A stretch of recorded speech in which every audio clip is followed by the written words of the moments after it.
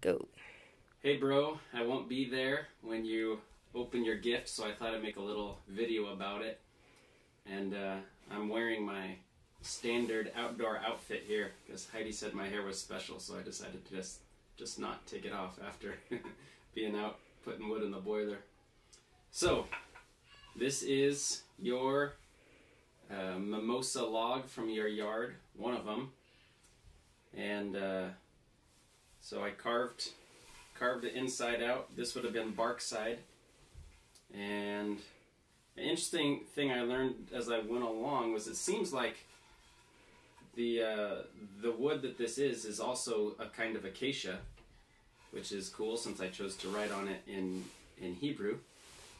And yeah, so I wanted it to feel good in your hands, but to be kind of rough too, you know.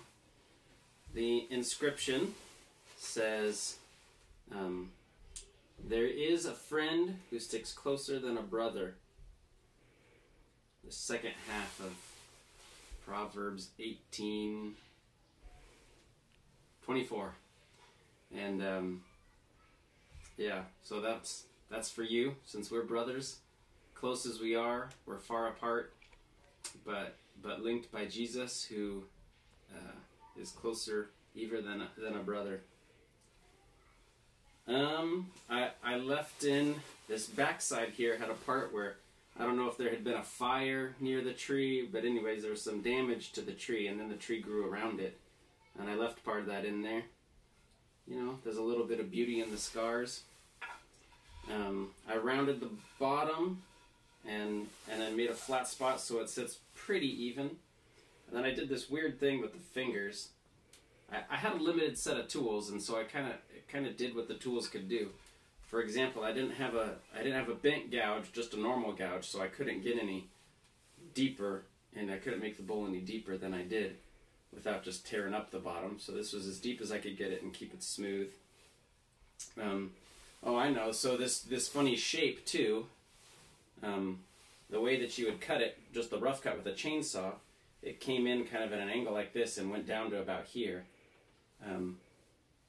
But I wanted to keep as much of the depth and shape of the log as I could. So I just kind of mimicked that shape over on this side.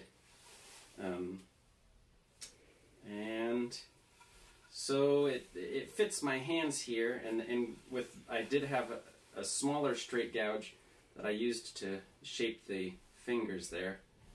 And then I used a gouge, a plane,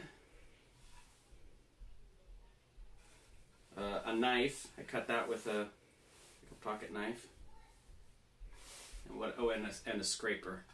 I used a scraper. I didn't want to use any sandpaper, you know, because sandpaper kind of pretties things up. I wanted to leave a bit of the roughness to the green and stuff. But yeah, there it is.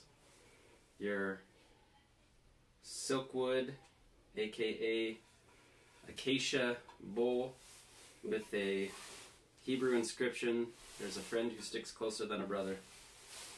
You could use it to keep your headphones in and your keys, or you could also keep your Indian corn in it, like that. Guy at church had Indian corn. Alright, love you bro, wish I was there.